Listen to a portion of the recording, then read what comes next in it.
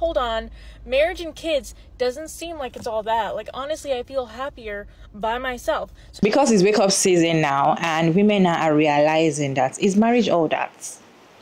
Is having kids all that? So this lady posted a video sometimes April where she was talking about why women don't want kids, why kids doesn't benefit women, even though they make it look as if men are doing us a favor for making us to have children, like if that makes sense, right? But most of the time it's women that does almost all the work, why the men doesn't even, most of them don't even assist their wives with anything, and they always want to make it look as if you as a woman, you are the one that's supposed to know everything automatically, right? So she made that video around, I'm going to link the video in the description box. We've talked about the video, and we've actually, there was also other stitches about the video, but this is part 2 where she's coming out to say that most men are not letting her to rest in the comment section while she made the video, and they were like, why would a woman say she doesn't want to have kids? Don't she wants a legacy to continue? Those kind of words that they always say to child free by choice women, or even women that don't want to get married. Because now women are already awake to see that I'm actually happier without this man, I'm actually happier without children. This is just like a trap. It's like you're just trapping me inside a situation that I can't get myself out if I decide to have children, or if I decide to have children if I don't want to, but I'm doing it just because I want to please you as a man. Anyways, let me roll this clip for you all to watch to the end, and I'll be back to share my thoughts at the end of the video. Ever since I posted the video about women not wanting to have kids because men suck and there's no systems in place to help women have kids and make their lives easier, the men have been going feral in every single one of my comment sections in all my videos, and I was wondering why they find this viewpoint so bothersome, and I realized that throughout society, throughout all of the organisms, throughout time, men have always had to prove themselves to women. It didn't matter what women, they were proving themselves to all the women to pass their genes. So they cheer, they sing, they dance, they look pretty, they add colors to themselves in hopes that a woman would procreate with him. And they do it with as many women as possible. But the men that can't procreate were the ones that genetically died off because they were not good enough. But humans have done things a little bit backwards. The women were the one convincing the men to marry them throughout time, because society told women that as you get older, if you're not married by a certain age, your value decreases and you're not as good and men don't like you as much, this, that, and the other. But now we're in an age where we have technology and we can communicate with each other, and women are realizing that, hold on, marriage and kids doesn't seem like it's all that. Like, honestly, I feel happier by myself. So now men are competing with women, like with themselves, and they cannot grasp their heads around the fact that they actually have to be decent human beings for someone to even want to procreate with them, and it's driving them insane. So when they say things like, oh, don't you want to pass on your legacy? Like, that's so selfish. Why would you not want to procreate? It's their own insecurities that they're projecting onto women in order to guilt trip them into having kids. What is your take on today's video? Do you think that women really want to have kids, or they're just doing it for the sake of men? Let me roll some clips for you all to watch to the end. I have 2 videos to share with you all, right? A stitch on this video, and the first one is a woman talking about the legacy itself, what legacy actually really means, and why she feel like we women were not passing on any legacy. The only person that is passing on legacy are the men. Whereas the second video is a man also ranting. He talks so much, and he talks for like 10 minutes. Let me roll the clip for you all to watch to the end, and I'll be back to share my thoughts at the end of the video. On your legacy, like, that's so selfish. Why would you not want to procreate? It's their own insecurity. All right, I've been waiting for this type of video to stitch, because today we're talking about the legacy in women in society. That's right. So first of all, just think about it. What kind of legacy do women get to leave in society? They don't get to give the kid the name, the last name.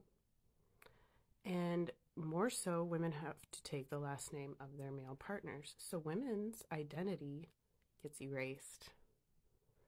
And even if she wants to keep her maiden name, that's her father's name. Yeah. And if she keeps her mother's maiden name, that's her mother's father's name. So women don't have legacies. Yeah. And we're tired of being little baby factories for the men. In fact, I mean, really, if we think about it, like, if we really want women to be engaged in this process again, make them a part of the process.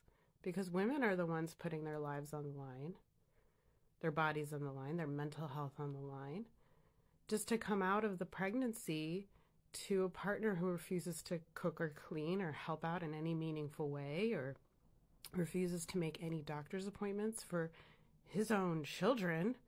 And then a few months will go by and he'll be like, actually, can you take a paternity test? So I really need you guys to understand, as men, legacy to you means you get to have ownership over something. You get to put your name on it. It belongs to you. It is part of your lineage. For women, we get erased. We don't even exist. We're just the fertile fields for you guys. And we're sick of it. We don't want to be contributing to a society that doesn't contribute to us. When we give everything, we give our minds, our bodies, our youth to keep this society going, and we get nothing in return. So please, stop talking to us about legacy. We don't give a fuck about your legacy. In fact, I think over the next few years, as women start to take their power back in a big way, we'll see women start changing their names and just start going by different names altogether. Because, I mean, my last name is my dad's last name. Even if I keep it, it's his legacy that I'm continuing, not my own. I want to create my own legacy. So I think a lot of women will start changing their names to whatever they choose. And it'll be fun. Ever since I posted the video about women not wanting to have kids because men suck and there's no systems in place to marry a man who you know can provide for you. And I'm not talking about myself right now at the moment because I'm currently unemployed. I live in my parents' house and I'm 100 pounds overweight. But is it so shocking that, women are attracted towards men who have confidence, who are in shape, and who are genuinely wealthy? And oftentimes even a man being wealthy will even compensate for bad looks. Is that so shocking that since women have done this since the beginning of dang civilization? And it's so shocking that women's standards for men are higher than man's standard for women. Because while men, like you said, we're biologically wired to want to spread our seed. And I don't think that's man's fallen nature either. Because I don't think that polygamy is a sin. Because almost all of the male patriarchs of the Old Testament had multiple wives, and God explicitly gave multiple wives to David, and said when David sinned that if it wasn't enough, I would have given you more.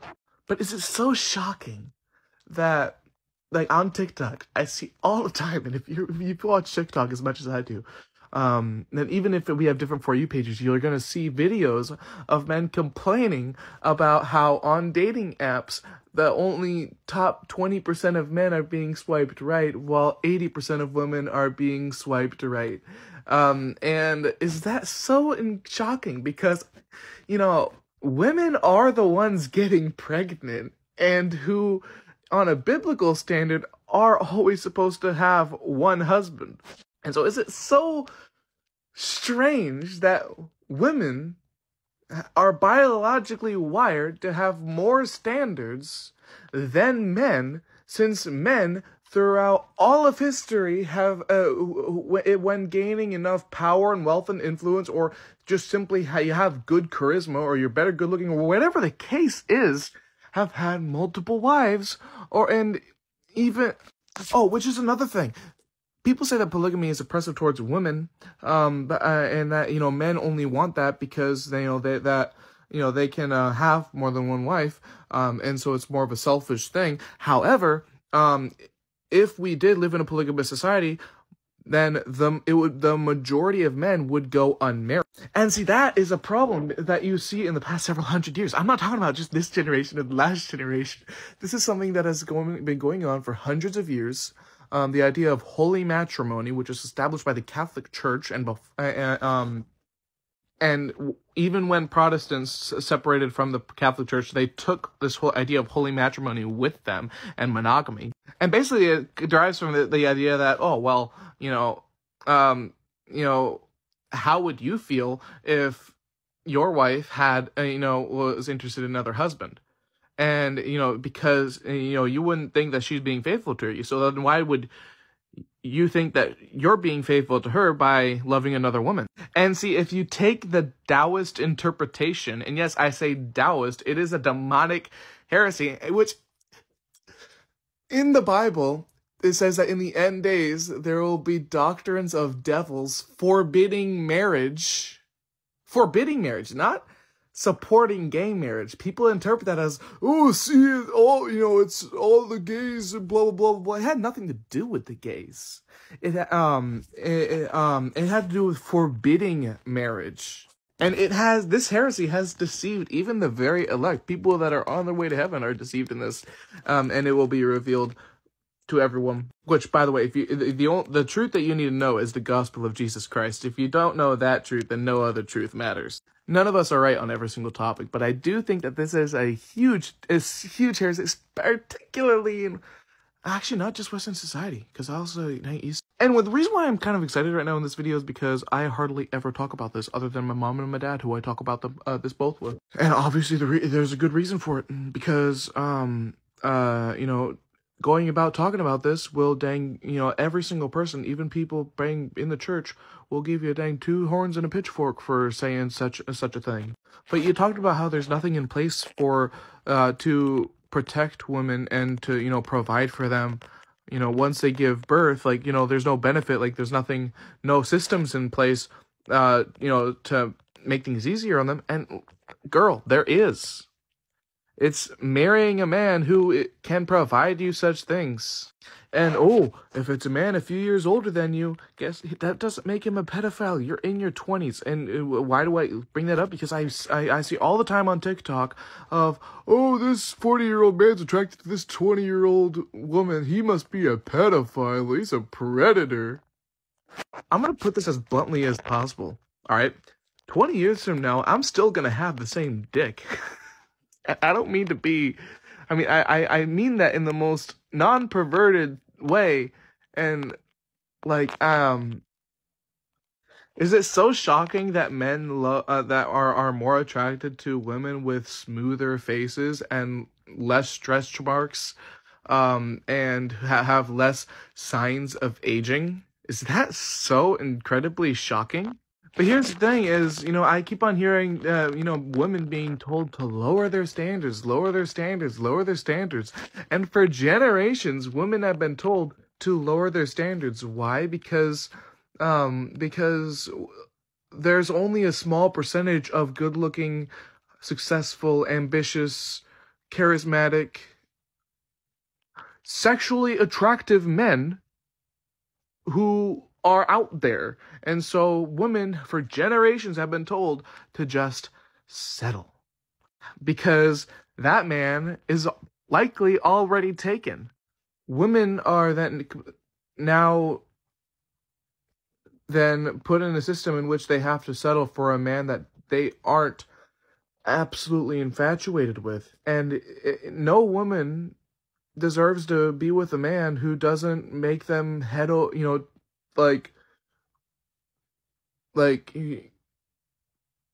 don't know, what do you describe, when, head over heels, you are that is the man, right? That is, you go, if he doesn't make you feel that way, then don't marry him. However, majority of women are forced to marry men who don't make them feel that way, who have never made them feel that way. And the men that do make them feel that way are already married, and because they can't marry a second wife, then, that's the case. But all throughout history, the men who do make women feel that way, women would flock to, and they would have multiple wives. which is a consensual thing. Again, the whole appointed marriages thing that the Mormons practice was disgusting. Absolutely disgusting. Women are thinking people who have high standards. Why? Maybe it's because they're the ones carrying a baby and we're not. They carry a baby for 9 months. And then they give birth to that baby, which all throughout history, like that is like literally like a risk to their life. So I'm pretty sure that women throughout all of history would have damn high standards compared to men's standard towards women. And any man who has had more than one wife, if he neglects the needs of even one of his wives, he literally causes her to commit adultery. Which is equal to the sin of adultery. All right, he actually has the greater sin than her because he neglected her, and so if you can't give the attention and necessities and love and just everything to more than one woman, you shouldn't have more than one woman as your wife. Is what I'm saying so incredibly crazy? And it's funny because the only passages in the Bible that defend monogamy is a passage that says that leaders of the church, ordained ministers, should only have one wife, particularly bishops. I mean, the 12 tribes of Israel literally proceeded forth out of the wombs of multiple women with the seed of one man, that being Joseph. Were they illegitimate marriages? Or what about Samson's father, who was considered a righteous man who had 2 wives and loved them both? At a point, it was ranting. At a point, it was making sense. At a point, it was saying what I don't even understand. Okay, well, it's okay for you to write the internet. Anyway, what's your take on today's video? Let me know your thought down in the comment section. Do you agree with these women that made this video talking about that women don't really want kids? And when you look at it, you will see that men are the ones that benefit out of this children thing more, just like marriage as well. I'm not saying women don't benefit, because there's some women that are coming out to say that marriage is an achievement to them. So I know that most of them will also come and say having kids is what defines them as a woman, or so many women come out to talk like that. But then there's some women that do not want it, right? They do not want this thing, but they are doing it for the society's sake. They're doing it because they just feel like they are supposed to do it, even though they've not thought about if they really want to do it. And there's some women that are coming out to say they don't want to do it, but people are coming for them and saying, why will you say you don't want to do it? Are you normal? So those are the ones I'm talking about, right? I'm not talking about the ones that actually want it and the ones that are fulfilled doing it, right? If that is what you want and you're happy with it, good for you. But there's some people that don't want it, or they don't know that they don't want it. When they are now into it, they are now realize that this thing, I don't actually really want it, and they are unhappy in it, right? And it's really making them so sad. I personally feel like these men are the ones that really want these things, and when they are trying to make women feel bad for not being in a relationship or for not having children, they're actually afraid for themselves, because they are the ones that are afraid of being lonely. There was a video we talked about that the woman was saying that women are not lonely. Women are lonely by choice, but men are not lonely by choice. They cannot be alone by choice, because they are just alone because probably there's no woman that wants to be with them right at that moment. But women, we have so many suitors. You can, if you want to be in a relationship right now as a woman, you can be in a relationship. You just choose to be single and be happy because you have preference. I just feel like women should, just know that these things are not all that rosy, and if you don't want it, it is fine. You're normal, you're okay.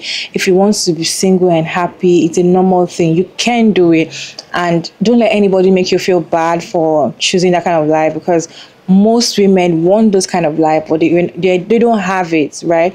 They cannot have it, because once you already have a child, once you already have a child, you cannot unhave that child. You already have it. So it's either you have it or you don't. And the moment you've decided that you don't want to have it, it's fine, it's beautiful. most of the time those women don't have those choices to make, because it's now that people are coming out and women are now waking up to see that you're happier single, you're more successful single, you're striving single than being stuck in a relationship. In fact, people are even coming out, people that are in an unhappy relationship are coming out to tell you that there's even a sickness that you can have when you are not happy in your relationship. Some are coming out to say if you're suffering from some particular illness and you keep using drugs, you use medication, nothing is not working, the moment you leave that relationship, you find out that that sickness is gone. And I'm like, that's a new thing. Like, I've not heard that before.